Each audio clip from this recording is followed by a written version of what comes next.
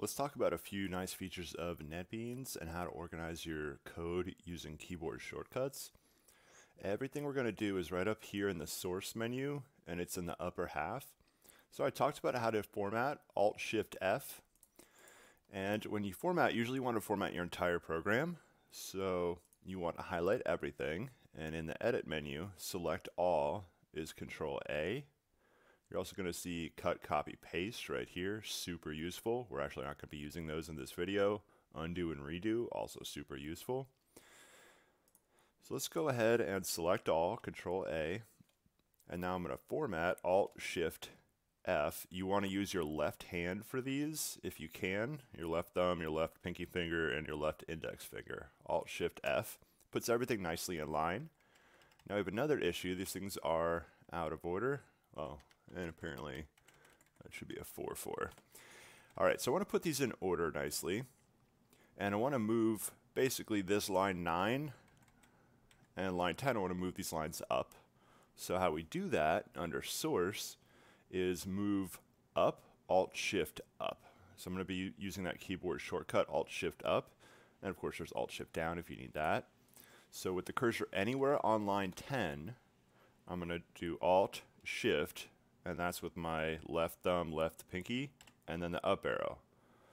And I'll go down, up, up, up, down, so you can see this one kind of dancing around. You can of course move it way out of the block, which would not be good. It won't run this way. Let's go ahead and put it up near the top. So I want to take this line right here, this line 3 and 4, need to be below line 2. I could of course shift up line 2, I'll shift up a couple times, I'll put it back down here. You can shift multiple lines.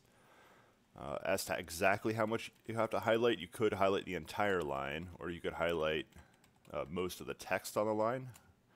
And if you're ever curious, well, I wonder what happens if I only highlight the S on the second line. Well, here we go. Alt Shift, and I'm pushing down, and that shifted 3 and the 4 down, which is exactly what I wanted. So now it goes 1, 2, 3, 4. I put them in order.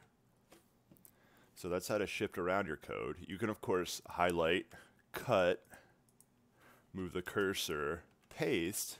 That is another way to reorder code if you have a lot of free time on your hands, but I don't recommend doing that. If you need to shift lines, you should be using the Alt Shift up, Alt Shift down. So next thing we're going to do is duplicating code, which is very similar, except it's Control Shift up, Control Shift down. So let's see what happens. Anywhere on this line 10, I'll put the cursor, and I'm doing Control Shift down. It duplicates down below, and this lets you modify a little bit. So we got a 5 down here. Let's go ahead and put a 0 above the 1, because everything in computer science starts with 0. So I'm going to do Control Shift up. We'll duplicate it above. 0, 0. Alright, now we want to duplicate several lines. No problem. Highlight 3 of them, Control Shift down. Right, you can go ahead 5, 6, 7, 8, 6, 7, 8. VDN. Alright, I can spell. Alright, so there you go. And maybe I want to duplicate the first line, Control Shift down, and then I want to move this to the bottom, Alt Shift down, and then goodbye. Alright, so that's a way to duplicate, move lines around really, really quickly. I strongly recommend that you spend some time looking at this source, move up, move down, duplicate up, duplicate down. We're going to look at the toggle comment, Control slash. So you can put the cursor on any line you want, and Control slash. It's near, on my keyboard, near the right shift. And that will turn a line into a comment. If you don't want it to, you want to skip 3 and 6, no problem. And if you come back later, you can of course go way over here and hit delete. You also can do, anywhere on the line, Control slash.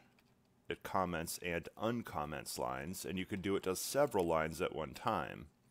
Now you'll see line 13 got commented second time. So you can toggle that if you want with another Control slash, and maybe I want to put those back to normal and just skip 7. Alright, so these keyboard shortcuts should help you do things much more quickly. This will let me, if I wanted to duplicate the entire method, Control Shift down. And now I have a second. Of course, you're not allowed to have two methods with the same name. So I'll just, nope, I want to put that 2 right there. So now I have two separate methods that are exactly the same, and then I can edit this one with however I wanted to do it.